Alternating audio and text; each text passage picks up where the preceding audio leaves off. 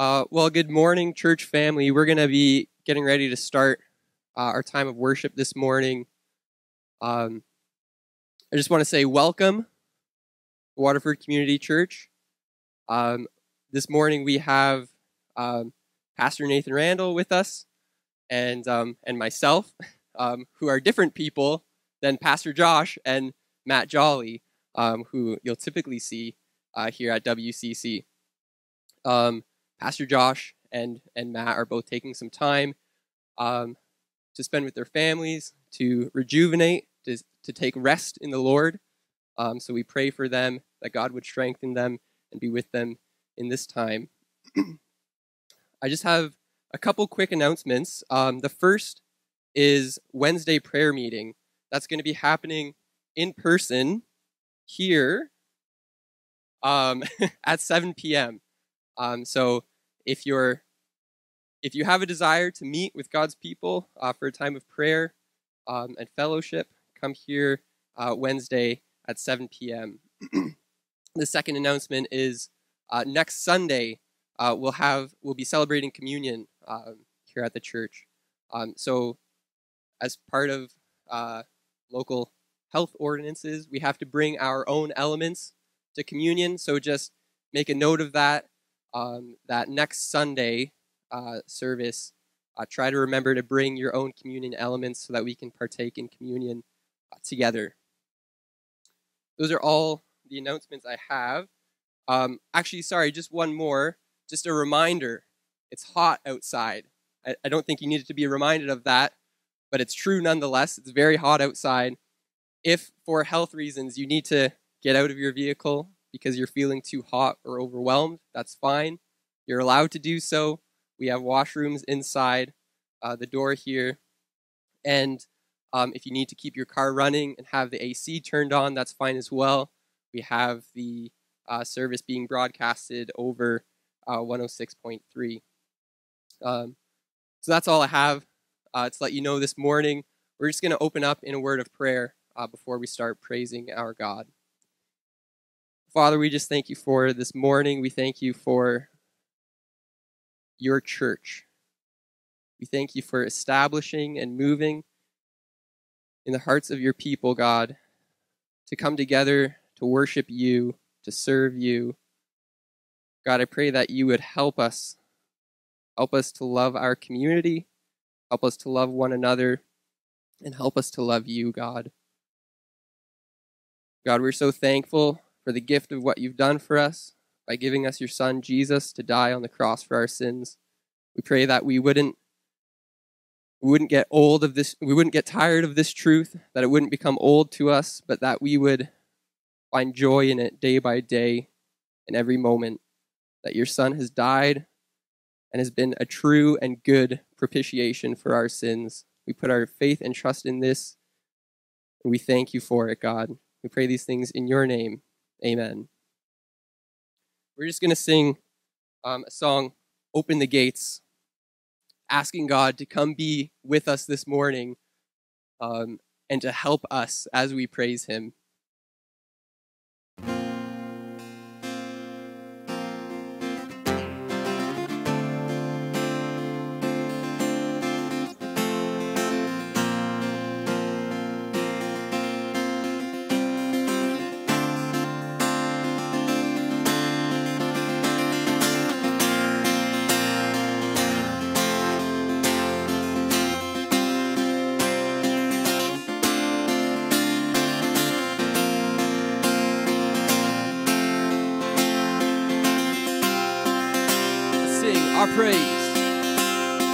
Our praise awaits you with the dawn. Our souls awake to you and lift a song.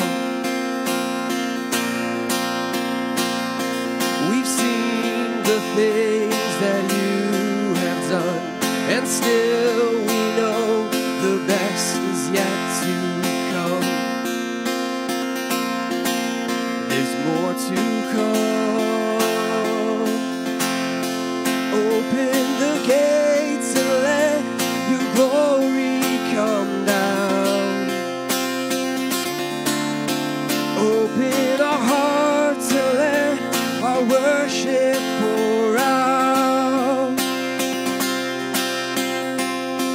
Your presence here is all we need. You break our chains with sounds of victory. You're changing everything. Open the gates and let your glory come down.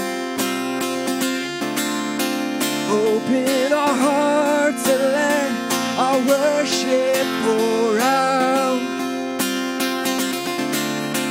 Open the gates and let your glory come down. Open our hearts and let our worship pour out.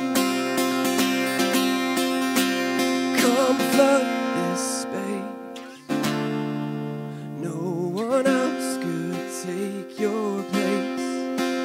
Come have your way. No one else could take your place. Come flood this space. No one else could take your place. Come have your way. No one else could take your place. Open the gates and let your glory come down. Open our hearts and let our worship pour out. Open the gates and let your glory come down. Open our hearts and let our worship pour out.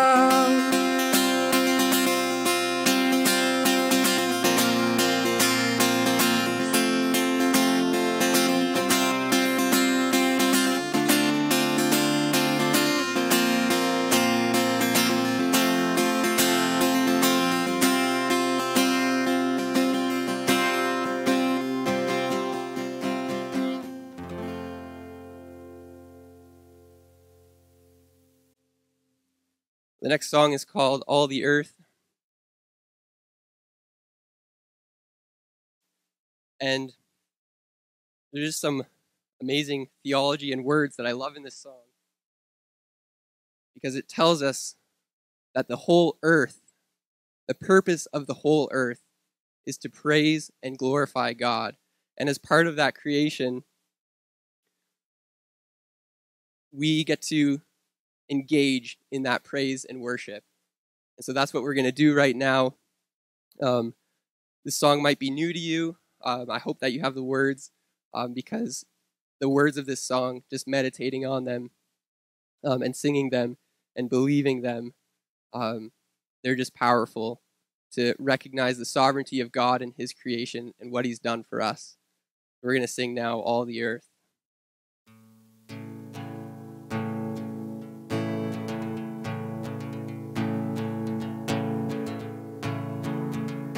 Praise the Lord, all the earth, all the earth. Bless his name, only one name, now and always.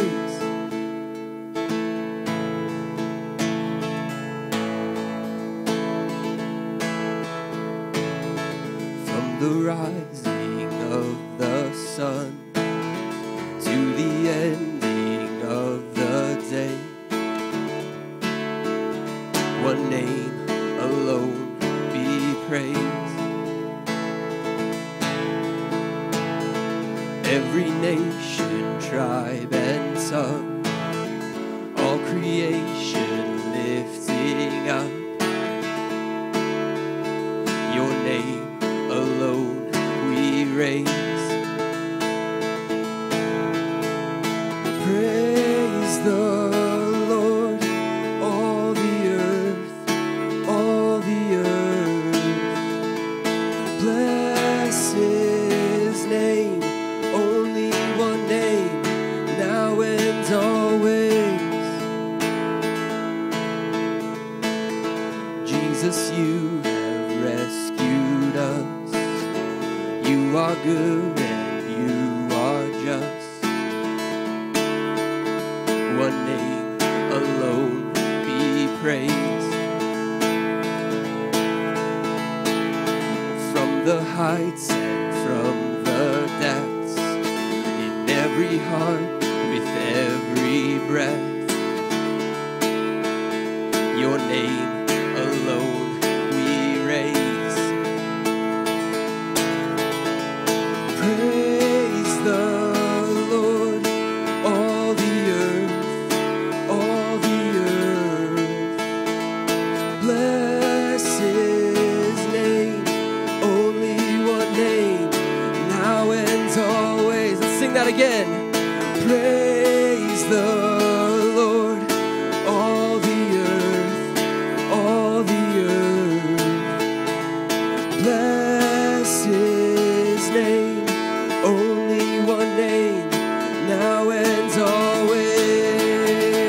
Oh, every sky is filled with wonder, all creation lifting higher, the only King who reigns forever.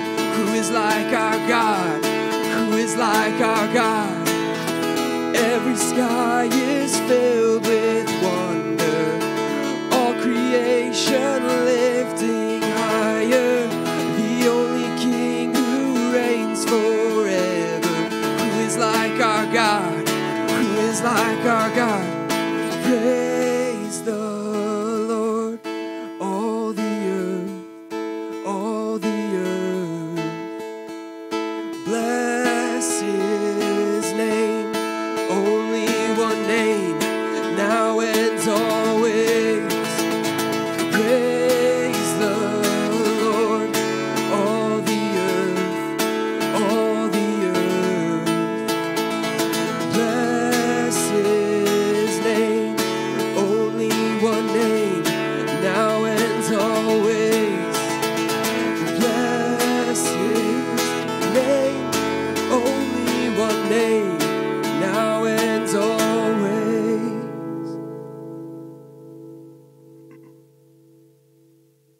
As we prepare for the message, we're going to rejoice in what Christ has done. He's risen. He is really alive. I don't want us to think about that as far off. That truth is here. It's so near and dear and fundamental to what we believe. Christ is risen. He's not dead. He didn't stay in the grave. The chains of hell were broken. The sting of death was eliminated because Christ defeated it. He has victory. And because we are joint heirs with Christ, we have victory in him. Let's sing together, Christ is risen. Let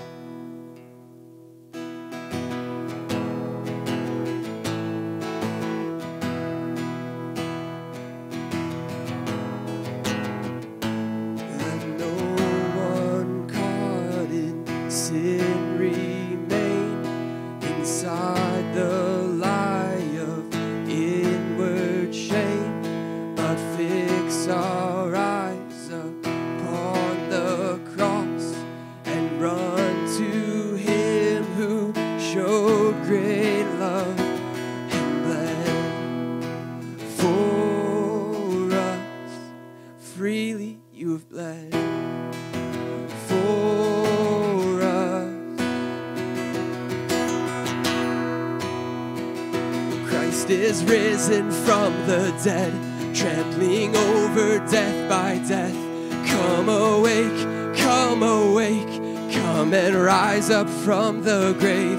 Christ is risen from the dead, we are one with him again. Come awake, come awake, come and rise up from the grave.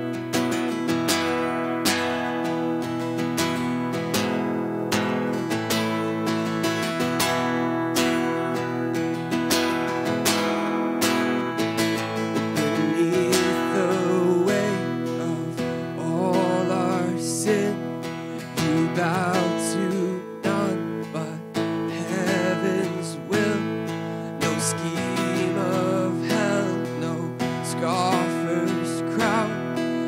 burden great can hold you down in strength. You reign forever, let your church proclaim.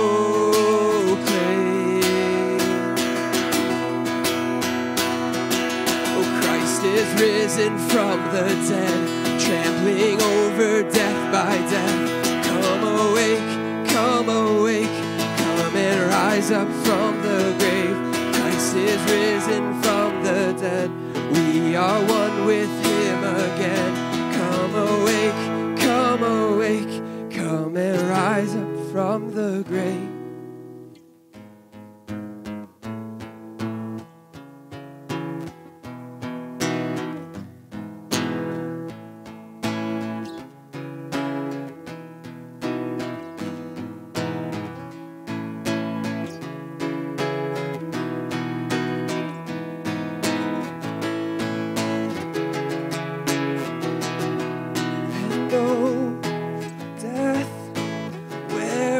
Your sting, and oh, hell, where is your victory? Oh, church, come stand in the light. The glory of God has defeated the night. Singing, oh, death, where is your sting? And oh, hell, where is your victory? Oh, church, come stand in the light. Our God is not dead, he's alive, he's alive. Christ is risen from the dead, trampling over death by death. Come awake, come awake, come and rise up from the grave. Christ is risen from the dead, we are one with him again. Come awake, come awake, come and rise up from the grave. Christ is risen from the dead, trampling over death by death. Come awake, come awake, come and rise up from the grave. Christ is risen from the dead, we are one with him again. Come awake, come awake, come and rise up from the grave.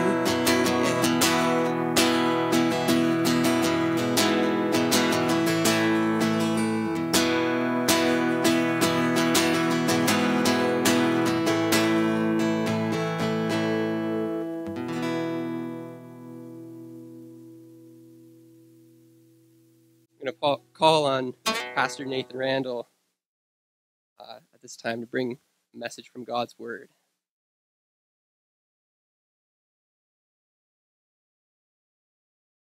All right, thank you so much. Thank you for leading us. Probably not. I'll be thankful if the wind doesn't blow things away. Good morning, church. I trust that you can hear me just fine. Would you open your Bibles to Gospel of Matthew, chapter 17. I've entitled this morning's message, A Fishy Taxation, the Care of Christ's Gospel in a Shame Culture. Fishy taxation, the care of Christ's gospel in a shame culture.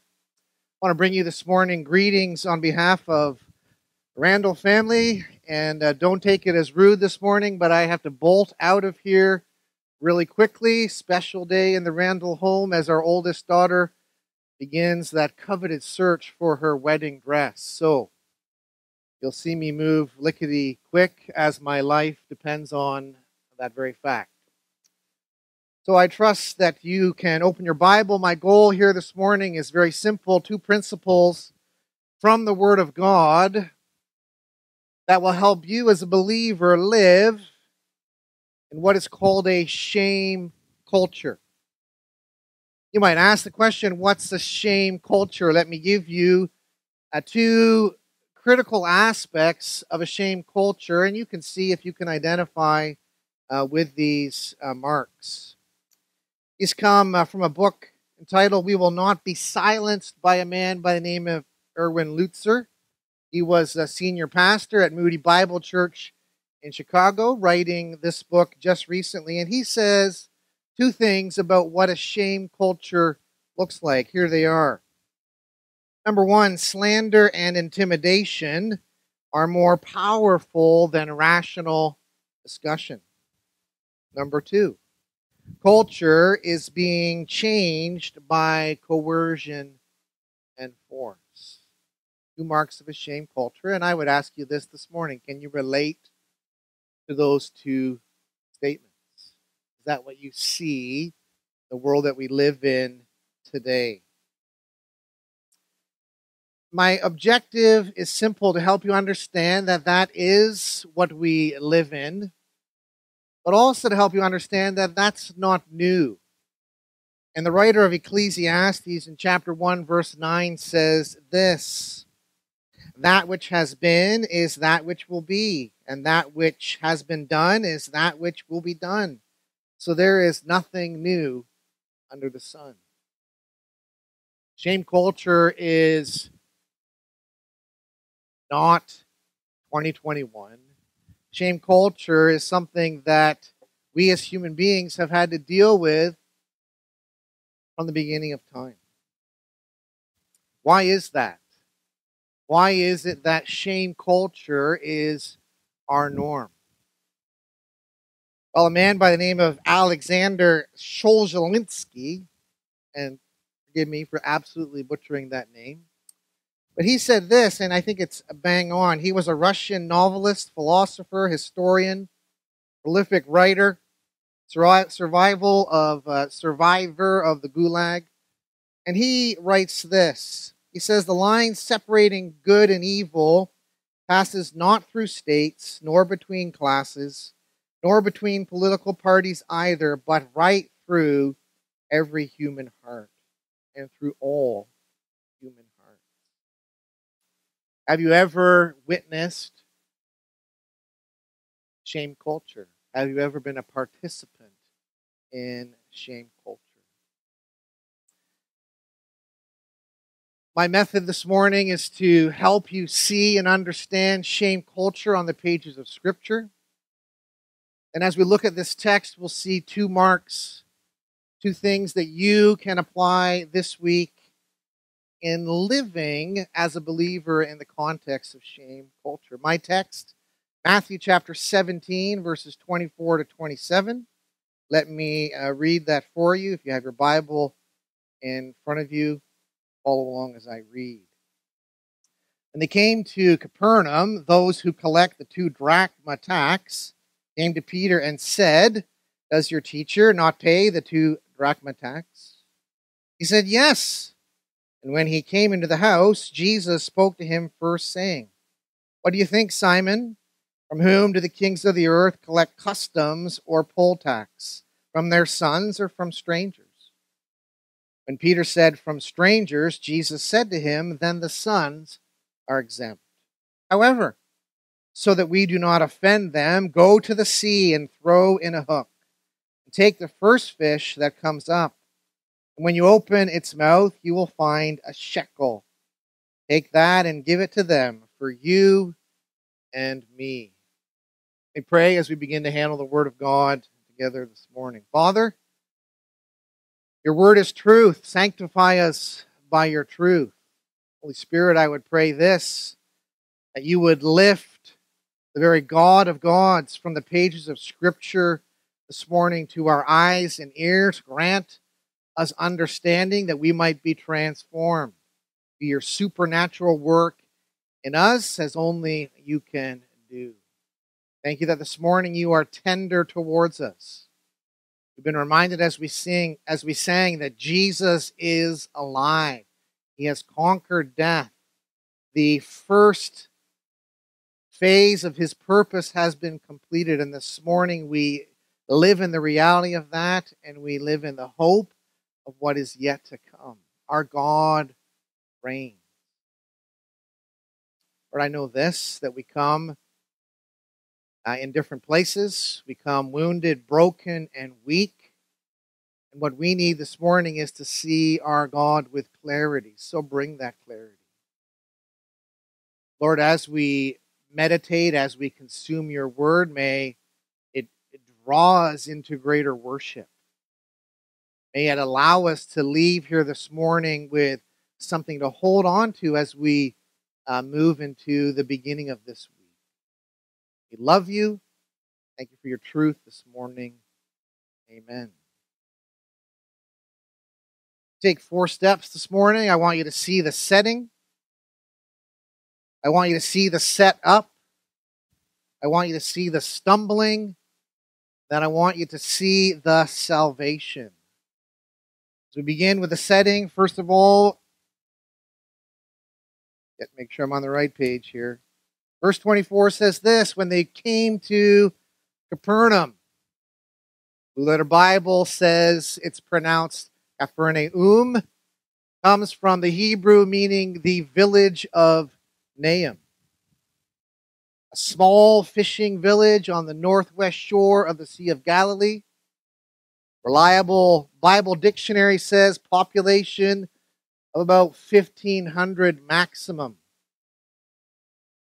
And for all you Waterfordites, 2016 census said that in Waterford, in 2016, 3,200 people and change.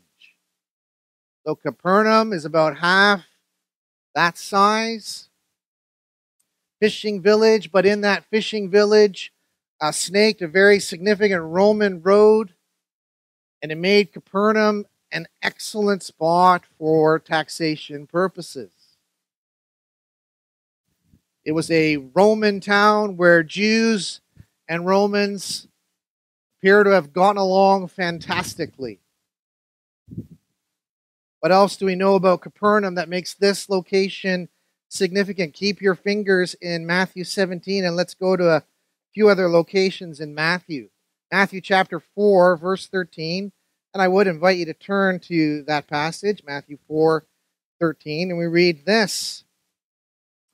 Matthew 4:13, and leaving Nazareth, he, that's Jesus, came and settled in Capernaum, which is by the sea, in the region of Zebulun and Naphtali. Jesus, at the very beginning of his ministry, moves from Nazareth, where he was born and raised, to Capernaum, which becomes the center of his ministry. Why is that important? Because Capernaum has now been his base of operation, if we follow traditional timing of his ministry, for 3 years. This is his third Passover in Capernaum. We'll see why that's important in a moment. Flip forward to another passage in Matthew, Matthew 8, verse 14. Matthew 8, verse 14, where we read this. When Jesus came into Peter's home, he saw his mother-in-law lying sick in bed with a fever. Not only is Jesus ministering out of Capernaum, but Peter and his family are there in Capernaum as well. Peter owns a home. He's married. He has children. He is a fisherman on the Sea of Galilee out of Capernaum. One other thing we want to remind ourselves of, Matthew chapter 9, very next chapter. And we read this, Matthew chapter 9, verse 1, and then I'm going to jump to verse 9. Getting into a boat, Jesus crossed over the sea and came to his own city. That's the city of Capernaum. Then in verse 9, as Jesus went on from there, he saw a man called Matthew sitting in a tax collector's booth. And he said to him, "Follow me." And he got up and followed. Why do I labor that? I labor that to demonstrate this. Jesus is there. Peter is there. Matthew, the very writer of this passage, is there. Incidentally, Matthew is the only writer that documents this event. I believe it was near and dear to Matthew's heart. One other passage we need to remind ourselves of is this, Matthew 11:23. You can turn there as I read these words, Matthew 11:23. And you, Capernaum, will not be exalted to heaven, will you? You will descend into Hades, for if the miracles had occurred in Sodom, which occurred in you, it would have remained to this day. If the miracles that Jesus had done in Capernaum were done in Sodom, Sodom would still exist today. Jesus has been in Capernaum doing miracle upon miracle. And they have refused to believe. And so we have the setting for this piece of Scripture. I want to suggest to you this morning that Jesus is well known. Waterford, as you think about your own community, is there a person in your community that would be known by name or by face across your community? Brantford, recently making the headlines with his passing, was a man by the name of Walter Gretzky. Ever met him? Followed his son very well in his hockey career, but he was known by name and by face across Brantford. You have another individual in Brantford, Mike with a bike. Ever met him? Know him by name. My wife interacted with him on the street once. But you get the point. Jesus was well known in Capernaum. They would have seen him, they would have talked to him, and he would have been the talk of the town. So we get the setting. Then we get the setup. The setup. Verse 24 continues. We read this: the arrival of those who collected the 2 drachma. In your Bibles, if you're following along, the word tax is in italics. It means it's not in the original text. But here we have a group of individuals, and they're responsible to collect what has become called the 2 drachma. And they come. Before we move on, we need to understand what's the 2 drachma.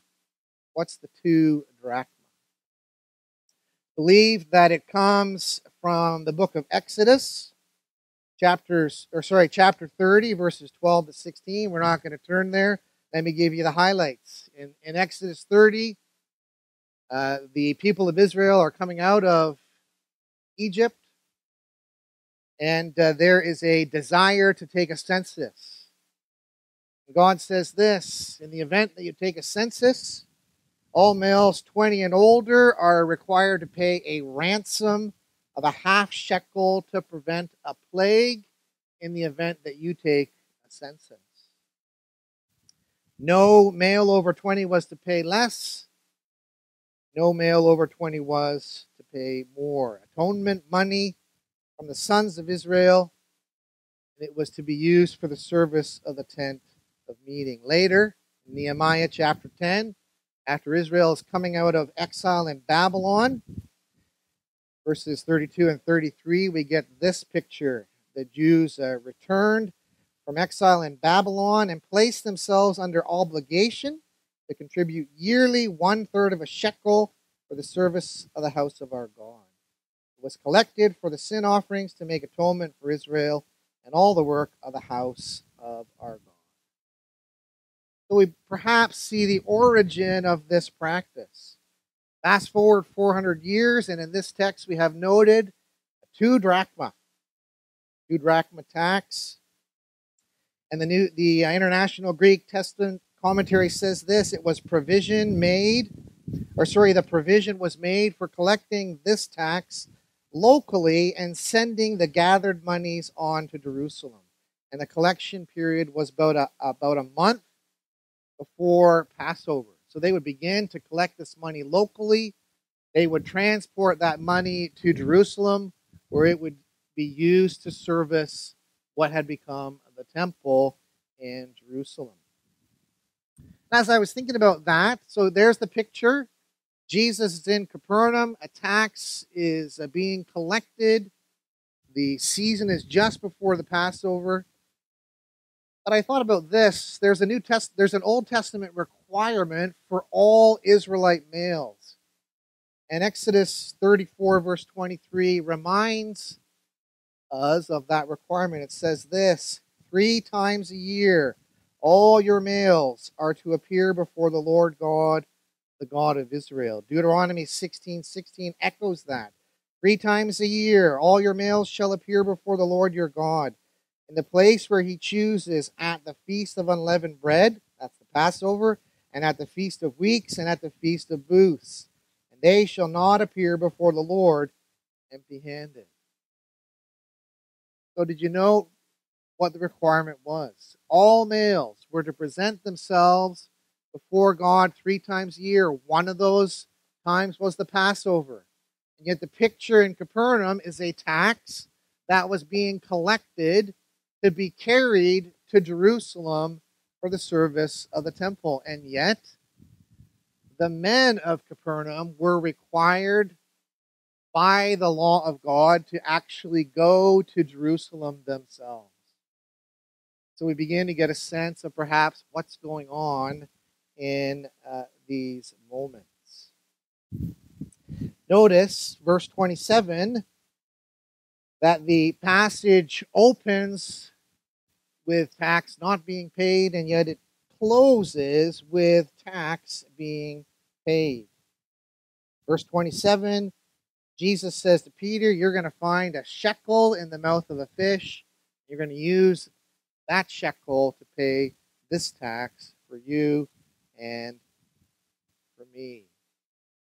I want you to see this. 2 drachma in the opening passage becomes a shekel in the close. 2 different coins.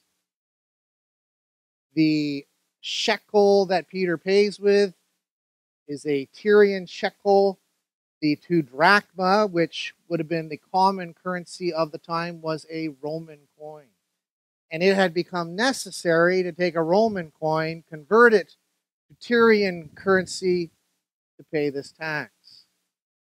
And in order to do that, you had to go through what was called a money changer, who would skim from the top of that transaction. So, these men come along, and I want you to notice this. They ask the question. They came to Peter, notice that. And they asked this question: does your teacher not pay the 2 drachma?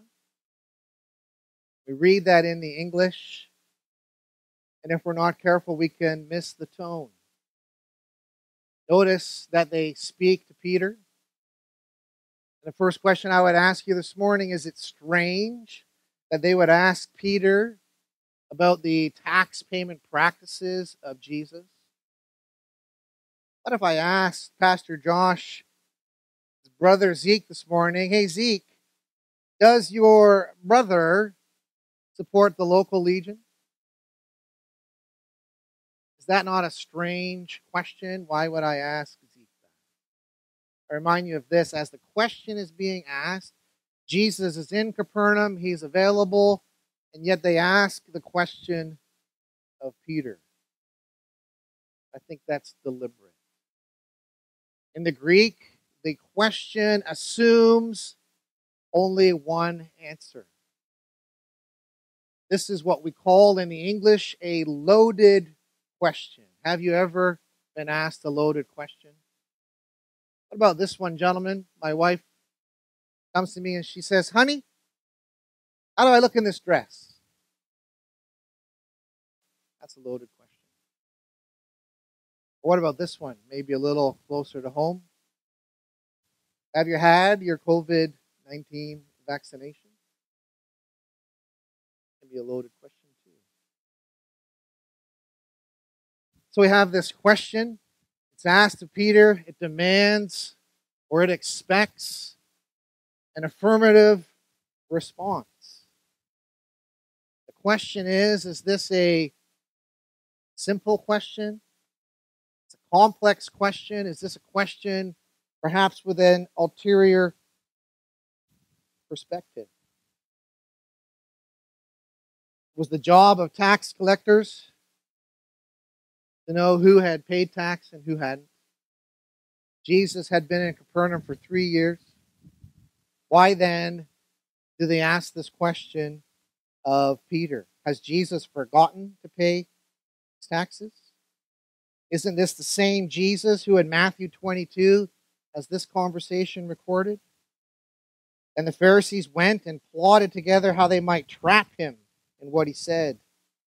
They sent their disciples to him along with the Herodians, saying, Teacher, we know that you are truthful and teach the way of God in truth, and defer to no one.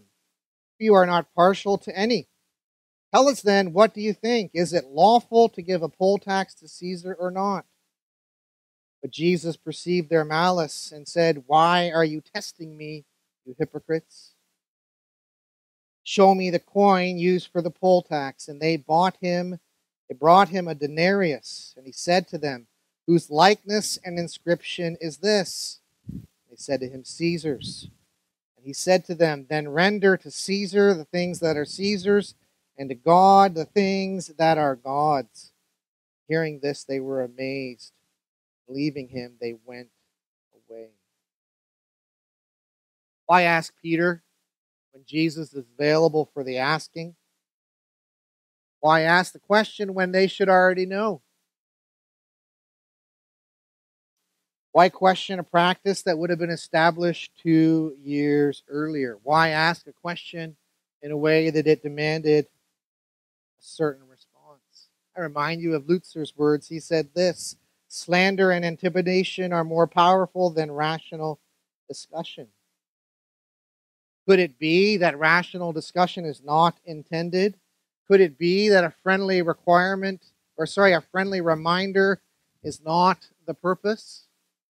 Could it be that there is confrontation and hostility behind the question? So we have the setting, we have the setup, and then we have the stumble. The stumble. Peter responds to the question with one word, yes! Exclamation point, exclamation point, exclamation point. In the Greek, a strong, quick response. Peter doesn't hesitate. But why does Peter answer yes when at the end of the text we see that not only Peter has not paid, but Jesus has not paid either? Follow along. Peter answers yes, and then the text moves to Peter's home. The verse continues. It says this, when he, Peter, came into the house, his house, Jesus spoke to him first. Notice, Peter doesn't even have the chance to open his mouth. Jesus gets the ball rolling right away. And he says, what do you think, Simon? Now notice, in the previous verse, the men come and they address Peter. Jesus addresses Simon. Name change. We know that the name applies to the same man. Many conclude that when Jesus addresses Peter as Peter, it's positive. When Jesus addresses Peter as Simon, it's negative. And perhaps that's what we're to see here on this page. Jesus says to Simon, what do you think? From whom do the kings of the earth collect customs or poll tax? 2 Roman forms of taxation. From their sons or from strangers? Then Peter responds, from strangers. Of course, Jesus said to him, then the sons are exempt. What's this dialogue about? Notice the word taxation. You understand taxation? This morning, I pay property tax. We pay HST. Some of us do. You know what it means to be taxed. We also know that taxation is not voluntary. If you don't pay your tax this morning, if I don't pay my tax, the government comes knocking. Taxation is involuntary. I think one of the things that we're supposed to see here is that the service of the temple had become involuntary. When a king taxes strangers, it's involuntary. But listen to this. When the people of God worship and they give, it is voluntary. It is a giving that's motivated by worship. I saw a number of you walk to the front, give as you should in a voluntary act of worship. Not taxation, but a gift from the heart out of love and out of worship. Could it be that one of the contrasts that we're to see here is how believers are to respond to the act of giving? King's tax, families voluntarily contribute. So Jesus calls for an exemption. I believe that Peter entered the home with every intention of paying that tax. Jesus meets him before he has the opportunity to take action. And we get this conclusion, and it's marvelous. Verse 27. However, so that we do not offend them. Pause there for a moment. We see Jesus concerned about offense. Worth thinking about what is the offense that he's talking about. But notice the instruction. Go to the sea and throw in a hook. Only time in the New Testament that we have fishing with a hook. What was Peter's profession before he began to follow? Somebody shout it out. What did he do? Fisherman. Professional fisherman. All right? He knew how to catch fish. Jesus, in this moment, gives him a very specific instruction. Peter, one rod, one line, one hook into the Sea of Galilee for one fish. Peter knew what it meant to haul in fish by the net. This is the same Jesus who earlier had told Peter to put his net in the water after a whole night of fishing where they caught nothing. Jesus said to Peter, put your net on the other side. Peter did. And the text says they brought in so much fish that both boats began to sink. Same Jesus who in a few days later, would cause a miraculous catch where 193 fish were caught. John 21. This is the same Jesus who one chapter earlier had caused not one feeding, but two feedings from loaves and fish. And he had made what was small feed thousands. And it's this Jesus who says to Peter, take your line, put it in the Sea of Galilee that you know well, one hook, one cast, one catch. Think about that. What does Peter do? Well, the instruction goes further. Throw in a hook, take the first fish. Doesn't matter how big it is, Peter, take the first fish. Open the fish's mouth, and in it you will find a shekel, not a two drachma, but a Tyrian shekel. Take that and give it to them for you and me. Here's the picture. Peter has indicated that they're taxpayers. Before he has a chance to go and make provision for payment, Jesus interrupts, sends him on the Father's mission, and the Father provides one fish with a Tyrian shekel in its mouth. And here's where we get a little additional insight. They would have paid with a Roman coin. They would have converted that Roman coin to a Tyrian half shekel to pay. And they would have paid the money exchangers for that privilege. Jesus sends Peter on a trip, and he hands over a Tyrian shekel, which is twice double drachma, without ever paying conversion on that. Father knew what was needed, and he provided that in a miraculous way. The stumble was Peter's yes. The salvation was the Father's miraculous provision of this fish. And you say, how does that apply to you and I today? Let me give you two principles that I see coming from the pages of Scripture. First, this: I believe that Peter, when he answered yes, knew that he was telling a lie.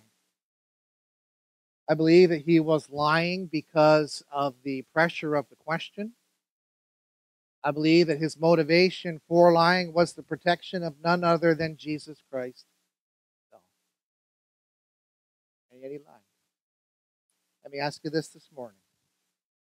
Have you ever felt the pressure to lie for Jesus? Have you ever felt the pressure to lie for his church?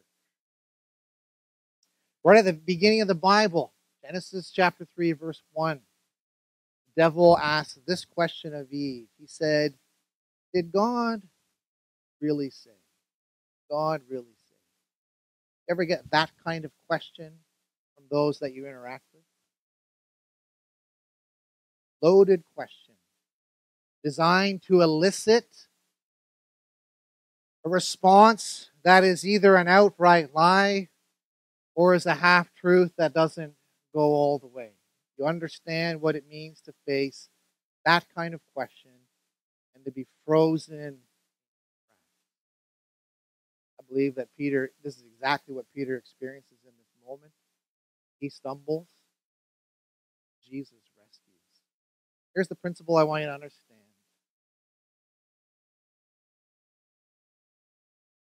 Does it seem right to you this morning to lie or to even say a half-truth in protection of the one who is the fullness of grace and truth? I believe the principle that we're to understand this morning is this: always honor the one that is the fullness of grace and truth by answering in the fullness of grace and truth these questions that are designed to trap and bring shame. Principle number one as we move into our week: answer questions that are asked of you, regardless of their intent, with as much truth and as much grace as you can do.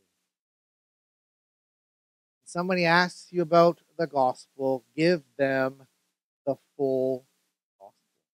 Give them the full gospel. Principle number two, and it's beautiful: the action of the Father here to save. The fish sent by the Father with a single coin in its mouth at the exact moment that it was necessary. What do you need this morning as we live in a shame culture? A shame culture that seeks to destroy the character of the one true living God.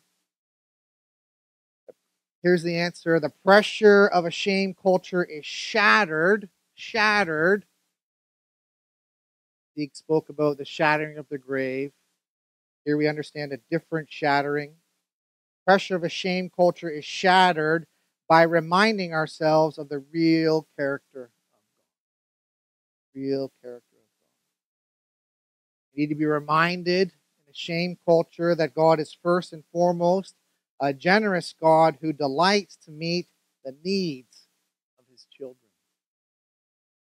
Principle number two: power of a shame culture is broken through the constant reminder and exaltation of the full character of God.